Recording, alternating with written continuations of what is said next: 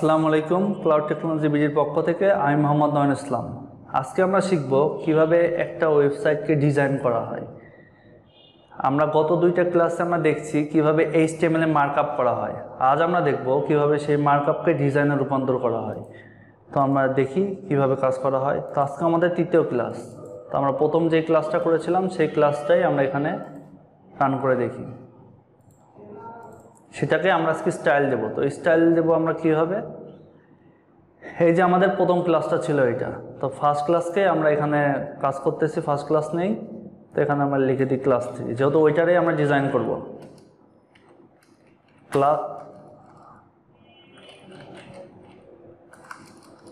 Class 3, তো save দিলাম। তো এখন আমরা কাজ করব যে এই ডিজাইনটারে, এইটাকে আদৌ কি কোনো কালার দেওয়া সম্ভব, একে বড় করা সম্ভব, একে কি মাঝখানে নিয়ে যাওয়া সম্ভব, নাকি এর নিচে আন্ডারলাইন দেওয়া তো সম্ভব। আমরা দেখছি ট্যাগের মাধ্যমে। তো আমরা এখন দেখবো যে ট্যাগ ছাড়া কি দেওয়া সম্ভব, এটাকে চিকন করা কি সম্ভব, অথবা এই ট্যাগকে প্যারাগ্রাফের মতো বানানো কি সম্ভব, কিংবা প্যারাগ্রাফ ট্যাগ কি এর মতো বানানো সম্ভব, অথবা H6 যে ট্যাগটা ছিল সব থেকে ছোট ট্যাগ, সেই ট্যাগটা কি H1 এর মতো বানানো সম্ভব বা করা সম্ভব, আমরা এখন সেটাই দেখব। তো ফার্স্টে বলে রাখি, আমরা যেহেতু করতেছি আজকে স্টাইল, তো স্টাইলকে বলা হয় CSS। CSS এর full meaning cascading style sheet. তো এই CSSটা লেখা হয় তিনটা ওয়েতে, তার মধ্যে একটা ইনলাইন, আরেকটা ইন্টারনাল এবং আরেকটা এক্সটার্নাল। তো ইনলাইন CSS নিয়ে আমরা কাজ করব। ইনলাইন CSS মানে আমরা বুঝতেই পারতেছি যে ইনলাইন মানে লাইনে কাজ করা। তো এই লাইনের মধ্যে যখন আমরা কাজটা করব সেটাকে বলা হয় ইনলাইন। আর ইন্টারনাল CSS যখন আমরা এই হেডের মধ্যে কোনো লিঙ্ক দেব, আমরা ফার্স্ট ক্লাসে বলছিলাম যত লিঙ্ক দেব সব হেডের মধ্যে, তো এই লিঙ্ক দেব এর মধ্যে কাজ করব, সেটা ইন্টারনাল। আর এক্সটার্নাল CSS যেটা, সেটা আলাদা একটা ফাইল থাকবে, সেই ফাইলকে আমরা এর সাথে কানেক্ট করব। তো আজকে আমরা ক্লাস করব কিভাবে ইনলাইনে একটা ওয়েবসাইট ডিজাইন করা হয়। তো আমরা লিখি, যেহেতু স্টাইল করবো, আমরা ফার্স্টে চাচ্ছি যে এইটাকে আমরা রেড কালার করতে চাচ্ছি। Okay fine. সো আমরা এখানে লিখবো style, STYL style, than equal double quotation. তারপরে আমরা এখানে লিখবো এটাকে কি চাচ্ছি, কালার করতে চাচ্ছি। Okay fine. তো কালার করব কি, রেড কালার, রেড কালার। এখন আমরা যদি দেখি, এই যে আমার এটা কালার রেড হয়ে গেছে, ওয়াও। তো এইটাকে আমরা চাচ্ছি যে এটাকে সেন্টার করব। এটা মাঝখানে দরকার আমাদের, তো মাঝখানে আমরা অবশ্যই নিয়ে যেতে পারবো, দেখি পারি কিনা। টেক্সট অ্যালাইন, সো অ্যালাইনমেন্টটা আমরা সেন্টার করব, সেন্টার। তারপর যদি আমরা এখানে সেভ দিই, আমরা দেখতে পাবো এই যে আমরা মাঝখানে পেয়ে গেছি। শুধুমাত্র মাঝখানে না, আমরা যদি রাইট সাইডে চাই, ওকে ফাইন, তো আমরা রাইট লিখবো, দেন আমরা সেভ দিলাম। এখন যদি আমরা রিলোড দিই, আমরা দেখতে পাবো রাইট সাইডে চলে গেছে। আমরা বুঝতে পারছি আমাদের সেন্টারে লাগবে এখন কাজ করার জন্য, তো আমরা সেন্টারে রেখে দিই। এখন যদি আমরা রিলোড দিই, আমরা দেখতে পারবো এটা সেন্টারে আছে। তো এইখানে আমরা সেমিকোলনটা ইউজ করলাম কেন, যদি আমরা যখন কোনো ইংরেজিতে কোনো সেন্টেন্স লিখি, সেন্টেন্সটা লেখার পরে অবশ্যই একটা ফুল স্টপ দিই, তাই না? সেম ওয়েতে এইখানেও যদি কোনো প্রপার্টি আমরা লিখি, প্রপার্টিটা ফুল দিই, প্রপার্টির অ্যাট্রিবিউটটা যদি দিয়ে দিই, পুরোটা যখন দিই, তখন সেটাকে শেষ করার জন্য আর আরেকটা লাইন শুরু করার জন্য আমরা সেমিকোলন দিই, এটাকে ইন্ড করে দিই, এতটুকু ইন্ড। এখন এখান থেকে আরেকটা স্টাইলটা শুরু হয়েছে, এটা বোঝানোর জন্য আমরা এই সেমিকোলন চিহ্নটা দেওয়া লাগে। আচ্ছা, তো আমরা এখন চাচ্ছি যে ওইটার ফন্ট সাইজটা বড় করতে। আমরা এতদিন জানতাম যে H1 সব থেকে বড় ট্যাগ, এর থেকে বড় হয়তো হয় না। তো এখন আমরা দেখি আসলে হয় কি না। তো আমরা 50 পিক্সেল দিলাম, দিয়ে আমরা দেখি যে আসলে হয় কি না আমাদের বড়। এই যে আমাদের বড় হয়েছে, কিন্তু এখন আমরা চাচ্ছি যে এটা মোটা লাগতেছে, মনে হচ্ছে যে এটা বোল্ড ট্যাগ দিয়ে লেখা। তো আমাদের মোটা দরকার নেই, আমাদের চিকন দরকার। তো চিকন করব কিভাবে, চিকন কি করা সম্ভব? অবশ্যই সম্ভব। ফন্ট ওয়েট, আমরা মানুষরা যেমন মোটা না চিকন এটা বুঝি তার ওয়েট দেখে, এখানেও সেম সিস্টেম, যে ওয়েট দেখে। ওয়েটটারে এখানে অনেক দুইভাবে লেখা যায়। একটা ওয়েটের জাস্ট নাম লিখে, যেমন আমরা যদি লিখি যে রেগুলার, তাহলে রেগুলার পাবে, মানে এইটাকে বলা হয় রেগুলার ফন্ট। এই যে চিকন হয়েছে, রেগুলার। যদি আমরা চাই যে না এটা মোটা হবে, তাহলে আমরা লিখতে পারি এখানে বোল্ড বা সেমি বোল্ড। যদি চাই যে আরও বোল্ড হবে, তাহলে এক্সট্রা বোল্ড। যদি আমরা এইটাকেই বোল্ড চাই, তাহলে আমরা এখানে কোড লিখতে পারি 700 লিখলে আমাদের বোল্ড হয়ে যাবে। এই যে আমাদের মোটা হয়ে গেছে। তো আমাদের 400 লাগবে, আমরা 400 লিখলাম। দেন আমরা যদি চাই যে এর নিচে একটা আন্ডারলাইন দেবো, আমরা তো পারি আন্ডারলাইন দিতে, ইউট্যাগ ইউজ করে আন্ডারলাইন দিতে পারবো, কিন্তু না, এখানে ইউট্যাগ বাদেই আমরা আন্ডারলাইন দিতে পারবো। সো আমরা এখানে লিখতে পারি text decoration underline. So text decoration underline দিলাম, দেখি আদৌ আন্ডারলাইন পাই কিনা। তো আমরা এখানে রিলোড দিলাম, এই যে আন্ডারলাইন পেয়ে গেছে, ওয়াও। তো আমরা এখন চাচ্ছি আমাদের এই লেখাটাকে আমরা চাচ্ছি ক্যাপিটালাইজ করতে, মানে বড় হাতের অক্ষর করতে বা ক্যাপিটাল লেটার করতে। তো সেইটা কি পারবো? অবশ্যই পারবো, কারণ এখানে তো আমরা কেটে দিয়ে প্রত্যেকটা শিফট ধরে অথবা ক্যাপলক দিয়ে আমরা লিখতে পারবো। কিন্তু না, সেটা আমরা করবো না। আমরা একটা প্রপার্টি লিখবো যেখানে সব হবে, টেক্সট ট্রান্সফর্ম। এখানে লিখবো আমরা আপার কেস,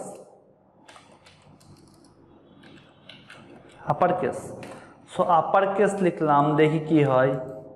এই যে আমাদের প্রত্যেকটা লেখা কিন্তু ক্যাপিটালাইজ হয়ে গেছে। তো এখন আমরা যদি চাই যে এই লেখাগুলো একটু স্টাইল করবো, প্রত্যেকটার মাঝে মাঝে একটু ফাঁকা দেব, দেখি পারি কিনা। তাহলে আমরা প্রত্যেক লেটারের পাশে দেবো না, এই জন্য লেটার লিখলাম, লেটার স্পেসিং দিলাম 10 পিক্সেল, দেখি কেমন দেখা যায়। এই যে প্রত্যেকটার পরে একটা করে স্পেস হয়ে গেছে, সুন্দর। তো এখন আমরা চাচ্ছি একটা ব্যাকগ্রাউন্ড, সো ব্যাকগ্রাউন্ড লিখলাম আমরা, যে আমরা ব্যাকগ্রাউন্ড এখানে দিতে যাচ্ছি গ্রিন কালারের ব্যাকগ্রাউন্ড দেবো। ওকে ফাইন, গ্রিন কালারের ব্যাকগ্রাউন্ড দিলাম। এখন দেখি আদৌ গ্রিন কালারের ব্যাকগ্রাউন্ডটা কাজ করে কিনা। এই যে কাজ করছে। আমরা এখন চাচ্ছি যে এটার উপরে আর নিচে একটু ফাঁকা রাখতে, লেখার নিচে। তো এই জন্য আমরা এখানে প্যাডিং ইউজ করব। তো প্যাডিং জিনিসটা কি আমরা সেটা এখন জানবো, যে আসলে প্যাডিং জিনিসটা কি। প্যাডিংটা হচ্ছে, যেমন আমরা খাতায় যখন মার্জিন টানি, মার্জিন আর প্যাডিং দুইটাই আমাদের আছে। যখন আমরা খাতায় মার্জিন টানি তখন আমরা দেখি এরকম মার্জিন হয়, মার্জিনের পাশে একটু ফাঁকা জায়গা থাকে, এই ফাঁকা জায়গাটাকে আমরা মার্জিন বলি, আর ভেতরের জায়গাটাকে আমাদের লেখার স্পেস। তো এই লেখার জায়গাটাকে বলা হয় প্যাডিং, বা এই লিখি আমরা যেখানে সেটা আমাদের কন্টেন্ট, আর সাথে যেটা থাকে সাইডে এইটারে আমরা বলি মার্জিন। তো এইটার ক্ষেত্রেও সেম, এইটা লেখা যখন আছে এই লেখার উপরে, মানে এতই বক্সের মধ্যে যখন কোনো কাজ হবে সেইটাকে আমরা বলতে পারি প্যাডিং, আর বক্সের উপর নিচে যেগুলো কাজ হবে, যে বক্স ছাড়া যে কাজটা হবে সেটাকে আমরা বলতে পারি মার্জিন। তো আমরা এইটারে দেখলাম, এখন পরেরটারে দেখি যে পরেরটাকে আমরা স্টাইল করতে পারি কিনা। পরেরটারও আমরা দিলাম স্টাইল লেখার নিয়ম, স্টাইল লিখে ইকুয়াল ডাবল কোটেশন। এখন এর মধ্যে লিখলাম যে ব্যাকগ্রাউন্ড, আমরা এর ব্যাকগ্রাউন্ডে আগে দিব, এর ব্যাকগ্রাউন্ড দিলাম আমরা রেড কালারের। ওকে ফাইন, দেখি রেড কালারের ব্যাকগ্রাউন্ড দিলে কেমন দেখা যায়। ওয়াও। এর ভেতরে আমরা কালারটা লিখবো সাদা, COLOR কালারটা আমরা সাদা দেব, হোয়াইট কালার। সো আমরা দেখছি কালার লেখার নিয়ম অনেক রকম আছে, তার মধ্যে আমরা এখানে কালার লিখতে পারি, শুধু কালারের নামটা লিখে কালার লিখতে পারি, অথবা আমরা হেক্সা কোড ইউজ করে কালার লিখতে পারি, অথবা আমরা RGB কোড লিখে কালারটা লিখতে পারি। তো আমরা মূলত ইউজ করব কালারের নামটা এবং HTML কোডটা, এই দুইটা দিয়ে আমরা বেশিরভাগ সময় কাজ করব, এই দুইটাই প্রপার ওয়ে। এই যে আমাদের হোয়াইট কালার হলো। তো আমরা যদি ওইটার মতো চাই যে এরকম একটু প্যাডিং চাচ্ছি উপর নিচে, তাহলে কি করব? গুড, এখানে প্যাডিং লিখব। তো প্যাডিং আমরা দিলাম যে 10 পিক্সেল। এখানে শুধু পিক্সেলের না, আমরা আরও অনেক একক আছে সেই এককে কাজ করব, তার মধ্যে আমরা পিক্সেলটাই ভালো লাগে। এইটাকে যদি আমরা মাঝখানে চাই তাহলে কি করব? Text align centre, right, text align centre. দেন আমরা সেভ দিলাম। এখন যদি আমরা এখান থেকে রিলোড দিই আমরা দেখতে পারবো এই যে সেন্টারে চলে গেছে। তো এইটারও ফন্ট সাইজ কিন্তু আমরা বড় করতে পারবো। তো আমরা এখানে যদি লিখি যে আমাদের ফন্ট সাইজ আমরা লিখলাম যে এইটা দেবো 40 পিক্সেল, একটু বড় করে দেবো, দেখি কেমন দেখা যায়। বড় হয়েছে না? এটারও যদি আমরা চিকন চাই তাহলে আমরা করতে পারবো অবশ্যই। তাহলে কি করব? ফন্ট ওয়েট আমরা দিতে পারি 400, তাহলে আমাদের ফন্টটা রেগুলার হয়ে যাবে। আমরা এটা কত জায়গায় শিখছি, এই যে আমাদের এটা কিন্তু হয়ে গেছে। তো এইটা যদি আমরা চাই যে এরকম স্পেস দিতে, তাহলে আমরা পারবো কি করব এখানে? হ্যাঁ, লেটার স্পেসিং 10 পিক্সেল অথবা এর বেশি, যতটুকু দরকার। এই যে ছড়াই গেছে প্রত্যেকটা। তো বাকি যেই ট্যাগগুলো আছে H3, H4, H5, H6, এগুলো আপনাদের হোমওয়ার্ক। এগুলার সোর্স ফাইল দিয়ে দিব, সোর্স ফাইল দেখে আপনারা নিচেগুলো হোমওয়ার্ক করে কমেন্ট বক্সে দিয়ে দিবেন, অথবা আমাদের ওয়েব পেজে দিয়ে দিবেন, অথবা ফেসবুক পেজে দিয়ে দিবেন। তো এখন আমরা চাচ্ছি, আমরা এখন বলতেই পারি যে কোনো ট্যাগকে আমরা রিসাইজ করতে পারি, যে কোনো ট্যাগকে। এখন তাহলে কি আমরা H6কে H1 করা সম্ভব?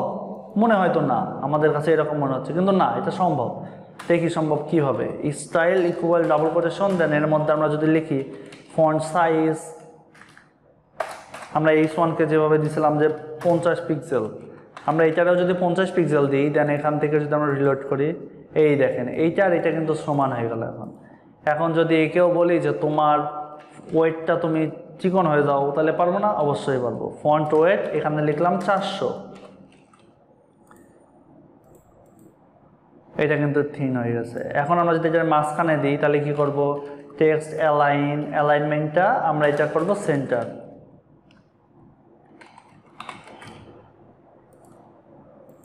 সেন্টার করছে, এই সেন্টার চলে গেছে। এখন যদি এটার কালার চাই, সো শুধু যদি ফন্টের কালার চাই তাহলে শুধু কালার, আর যদি আমরা চাই যে ব্যাকগ্রাউন্ডে, তাহলে ব্যাকগ্রাউন্ড লিখবো। কালার এখানে আমরা দিলাম যে এটা হচ্ছে পার্পল কালার হবে,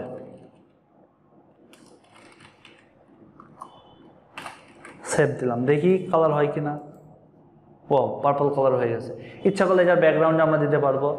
ওকে ফাইন, তাহলে আমরা দেখতে পারলাম যে H6 যেটা ছিল সব থেকে ছোটো ট্যাগ, আমরা গত 2 ক্লাস মিলে যেটা জানছি যে সব থেকে ছোটো ট্যাগ ছিল H6, কিন্তু আজকে আমরা দেখতে পাচ্ছি যে সব থেকে ছোটো ট্যাগ হলেও আমরা স্টাইলের মাধ্যমে সেটাকে রিসাইজ করতে পারবো, যেমন ইচ্ছা তেমন করতে পারবো। তো আমরা সেমভাবে প্যারাগ্রাফিও করতে পারবো। তো এই কাজটা আপনাদের হোমওয়ার্ক থাকবে বাসায়। এখন আমাদের এখানে দেখতেছি আন্ডারলাইন আছে, এইটারে আমরা আন্ডারলাইন চাচ্ছি না, তাহলে কি করব? আন্ডারলাইন আছে কিন্তু চাচ্ছি না, তাহলে কি করব? সেই ক্ষেত্রে আমরা এখানে দেব স্টাইল ইকুয়াল ডাবল কোটেশন। এখন স্টাইলের মধ্যে লিখতে হবে, এটা তো ইজি, এটা তো আমরা বুঝে গেছি। তো এর মধ্যে আমরা লিখবো যে টেক্সট ডেকোরেশন নান, যেহেতু আমরা কিছুই চাচ্ছি না সেই ক্ষেত্রে আমরা টেক্সট ডেকোরেশনটা নান করে দিলাম। এখন দেখতেছি এখানে কোনো আন্ডারলাইন নাই। ওয়াও, এখন আমরা যদি এটাকে বড় চাই তাহলে করতে পারবো। ফন্ট সাইজ আমরা এখানে দিলাম কত দেব? 400 পিক্সেল, না 400 না, সরি 40 পিক্সেল। 400 দিলে তো অনেক বড় হয়ে যাবে। এই যে আমাদের বড় হয়ে গেছে, কিন্তু লেখাটা কত সুন্দর লাগতেছে, লেখাটা বড় হয়ে গেছে। এটার ইচ্ছা করলে যেমন স্টাইল চাই আমি তেমন স্টাইলে করতে পারবো। যদি আমরা এটাকে চাই ব্লু কালার চাই, ওকে ফাইন, তাহলে কালার দিলাম BLUE ব্লু, দেন এখানে সেভ।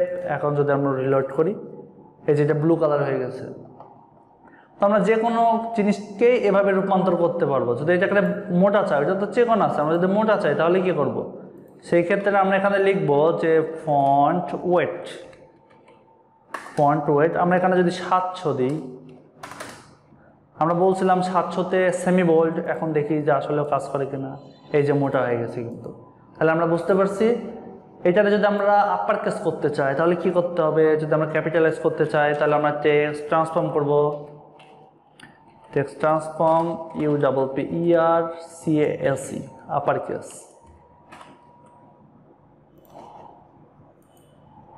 আপার কেস হয়েছে। আমরা প্রত্যেকটাই দেখতেছি যে কিভাবে কোন কাজ করতে হয় না হয়। এখন আমরা এটার আন্ডারলাইন তুলতে পারবো, এটা আপনাদের হোমওয়ার্ক, কিভাবে এটার আন্ডারলাইন তুলবো। এখন আমরা দেখবো যে এই যে ফেসবুক লেখাটা আছে, ফেসবুকটি একটু অন্যরকমভাবে আছে। তো এইটারে আমরা কালার করব কিভাবে? এই যে আমাদের অ্যাঙ্কর ট্যাগের এখানে ডিফল্টভাবে ওর নিচে আন্ডারলাইন থাকেই, তো এটার আমরা তুলে দিব। আমরা অবশ্যই স্টাইল লিখবো ইকুয়াল ডাবল কোটেশন। এখন স্টাইলের মধ্যে আমরা কি লিখবো? স্টাইলের মধ্যে আমরা এখন লিখবো যে এইটার যেহেতু আন্ডারলাইনটা তুলে দিতে যাচ্ছি, তো কিভাবে তুলবো? টেক্সট ডেকোরেশন নাম করে দিব, যেহেতু আন্ডারলাইন আমাদের দরকার নাই। এখানে আন্ডারলাইনটা আছে, এখন আন্ডারলাইনটা উধাও হয়ে যাবে, নাই। ওয়াও, এখন আমার ফেসবুকের কালারটা ব্লু আছে, তো আমরা কালারটাই চেঞ্জ করে দেবো। তাহলে আমরা কি লিখবো? কালার আমরা চাচ্ছি যেমন কালার চাই, আমরা রেড কালার চাই, রেড কালার দিলাম। এখন দেখি যে রেড কালারটা কাজ করে কিনা। ওয়াও, রেড কালার হয়ে গেছে। এখন যদি ফন্ট সাইজটা বড় চাই তো আমরা দিতে পারবো না? অবশ্যই দিতে পারবো। ফন্ট সাইজ আমরা চাচ্ছি যে এটা 30 পিক্সেল হোক, এই যে 30 পিক্সেল হয়ে গেছে। আমরা বুঝতে পারছি যে এটারে ইচ্ছা করলে যে কোনো ফন্টকে, যে কোনো ট্যাগকে আমরা কিন্তু চেঞ্জ করতে পারতেছি। এখন সে যেই কোনো ট্যাগই হোক না কেন আমরা কিন্তু নিজেরাই চেঞ্জ করতে পারতেছি। তো এখন আমরা দেখব যে এই ইমেজটাকে কিভাবে রিসাইজ করি। এই বাকিগুলার স্টাইল করবেন আপনারা নিজেরা। এই সোর্স কোড আমি দিয়ে দিব, অথবা সোর্স কোডটা নিজে নিজে তৈরি করবেন, তৈরি করে আমাদের কমেন্ট বক্সে আপনারা সেটা দিবেন, অথবা আমাদের ফেসবুক পেজ আছে সেই পেজে আপনারা আপনাদের কাজটা আপলোড করে দিবেন। এখন আমরা দেখি যে আমাদের ইমেজটা আছে, ইমেজকে আমরা রিসাইজ করবো। এত বড় ইমেজ আমাদের দরকার নেই, আমাদের ছোট ইমেজ দরকার। তো কিভাবে করব? তো এখানে আমরা অবশ্যই লিখবো style, STYL, style equal double quotation, ট্যালের মধ্যে আমরা লিখবো যে এটাকে যেহেতু আমরা ছোট করতে চাচ্ছি, তো ছোট করব কিভাবে? একটা ওয়েট দেব, ওয়াইট দিলাম যে ধরেন কতটুকু, আর 300 পিক্সেল।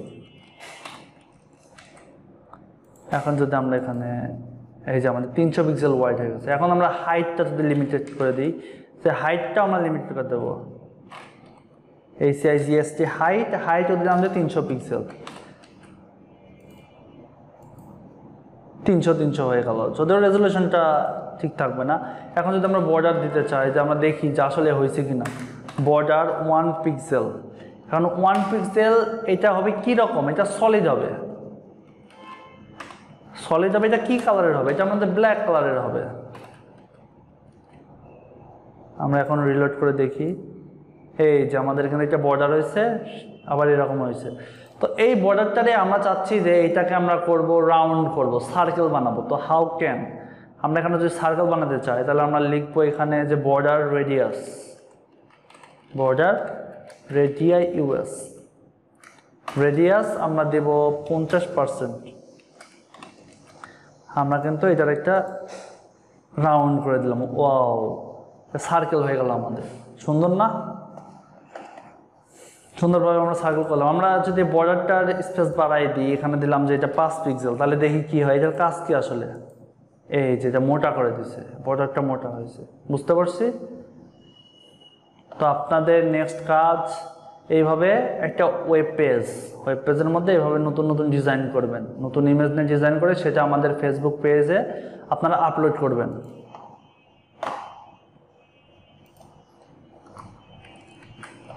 নেক্সট ক্লাস আমরা ক্লাস করব কিভাবে ইন্টারনাল সিএসএস এ কাজ করা যায়। আজকে দেখলাম আমরা ইনলাইন সিএসএস, নেক্সট ডে আমরা দেখব যে কিভাবে আমাদের ইন্টারনাল সিএসএস এ আমরা কাজ করতে পারি, ইন্টারনাল সিএসএস দিয়ে কিভাবে আমরা স্টাইল করতে পারি। এটা আমাদের নেক্সট ক্লাস থাকবে।